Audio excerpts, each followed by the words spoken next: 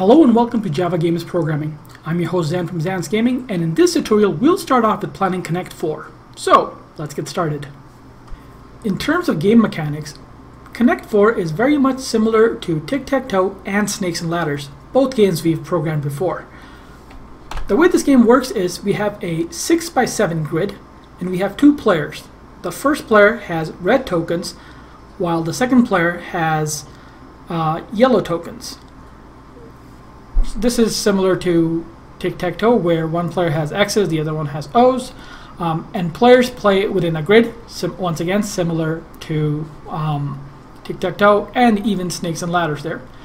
The purpose of the game is to connect 4 of your tokens either diagonally, vertically, or horizontally.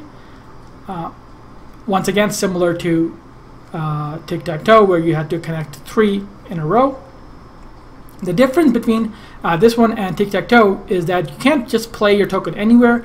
You play column-wise, and you have to go to the bottom of the column or the first spot available. So if you were to place in the first column, the next turn, we would have to play it in the second bottom row, because the first bottom is actually taken. The first player to reach is 4 tokens in a row. So the example here, these are 4 yellows horizontally, wins. And you're trying to block the other player from connecting 4 while you're trying to connect 4 yourselves. So the game plan is similar to what we saw in Snakes and Ladders. We're going to first figure out the entities involved in the game. We'll try to convert them to classes and then figure out how they interact with one another. Once again, we have the world as one of the entities. This is where everything takes place. This is where the players play the game. We have the grid. This is what the players play on. We have the players themselves, and then we have the tokens, so red and yellow in our case.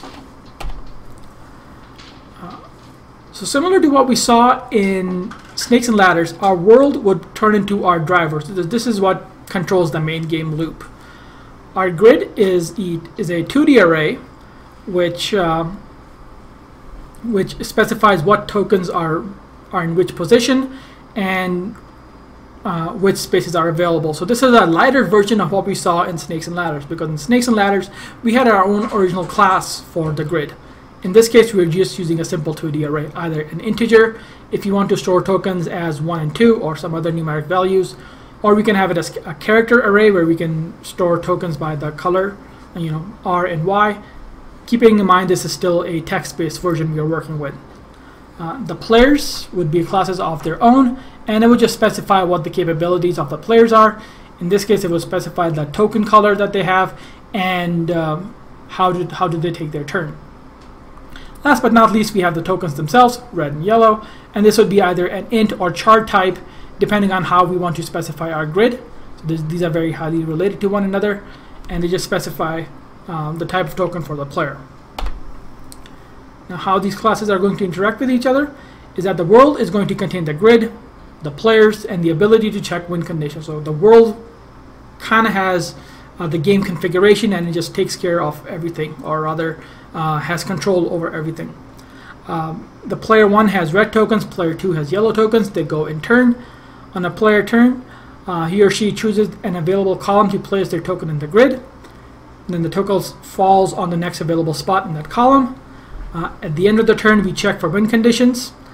There are 3 types of win conditions. So if we have 4 connected tokens in a row, there could be either a vertical win condition, horizontal, or diagonal. Now keep in mind, diagonal would be either top left to bottom right, or bottom left to